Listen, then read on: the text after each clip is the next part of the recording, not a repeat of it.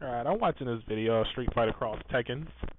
Producer Tomoaki Yayo, producer of Street Fighter Cross Tekken on the Vita, talks about battling over 3G and how disappointed by the hacking of the game's on-disc DLC characters.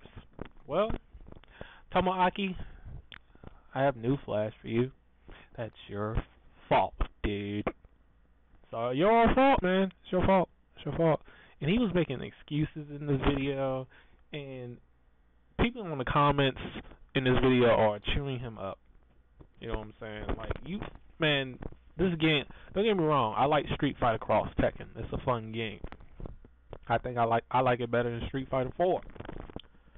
But it all comes down to, there's some stuff I don't like about it. The time overs, the damage scaling, which is ridiculous after 6 hits of a combo, and freaking the freaking gem system. The DLC characters kind of like drained all of my hype of this game completely. Like, I don't even play it that much anymore. And there's a lot of people in the fighting game community don't really play it that much. They just play it casually. Like, I only see the three people in tournaments playing this game. That's Chris G, Dominion, and freaking Arturo and Long Island Joe. So, that being said, man, check out the video, link in the description, man. This, like, seriously, man, like, I'm getting ready to, like, give this to my friend, this game, because he wants it. But, I'll probably just play it from time to time over his house.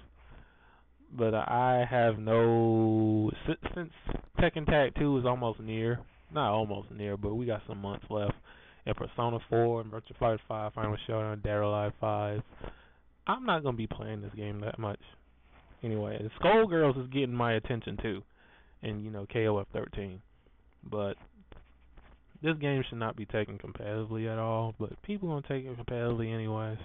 But any game can be taken competitively. You just gotta put your mind into it, I guess. But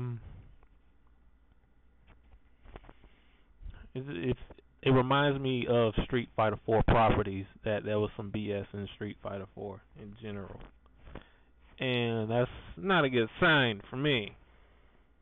But Capcom and Tomoaki, you messed up, dude.